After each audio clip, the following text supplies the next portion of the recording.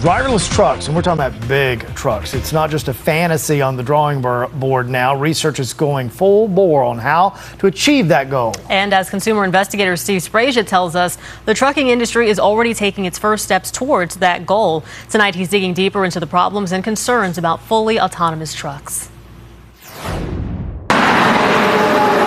The day is coming when that 18-wheeler rolling down the highway won't have a driver behind the wheel. It'll run autonomously, and that frightens some. To me, you always need somebody driving. I mean, that's the safety of everything. Driverless trucks, you'd have more to worry about.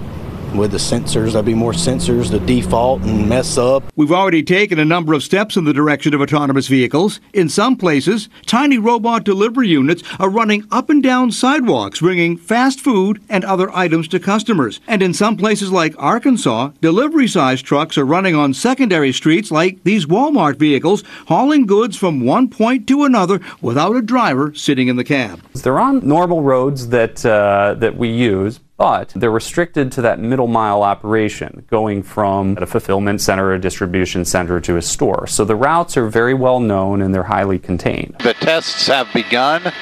We're going to ride with it for a little bit and see what happens. But the day is coming when our highways will see driverless 18-wheelers like this next to your car and mine. There are different levels of vehicle automation, and it's divided into 5 categories. Level 1, driver assistance. It is a single automated system like cruise control.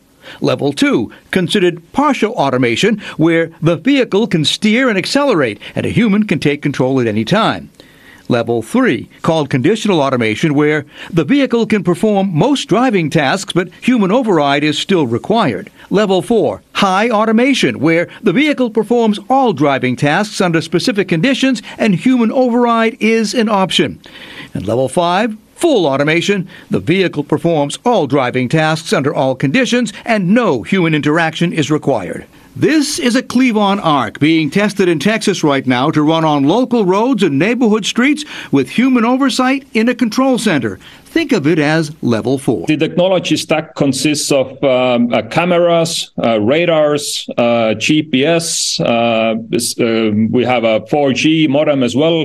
This unit is designed to make deliveries for the so-called last mile, from an item's last shipped destination to your front door. There is a supervisor somewhere watching a screen, making sure that this thing does what it's supposed to do.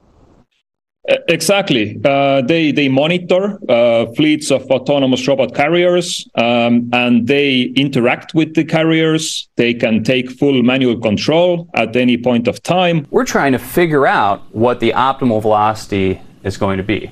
Professor Chris Vermillion of NC State says Level 2 partial automation and Level 3 conditional automation, where drivers remain in a vehicle, is more feasible right now given the current conditions. The driver has to be alert. That is well within the scope of what's available today in trucks and also passenger vehicles in terms of autonomy. And even though the Clevon delivery arcs have a person supervising 10 of them at a time in a central control office, Professor Vermillion is worried about it. That system is going to be significantly more challenging because there are just so many routes from a store to the end customer. There are self-driving systems like this, where the lead truck is operated by a driver and the 18-wheeler following it is fully autonomous. Other companies are working on variations of self-driving 18-wheelers, but the problem is there are different regulations in every state with no central oversight. There needs to be either a very rigorous set of standards or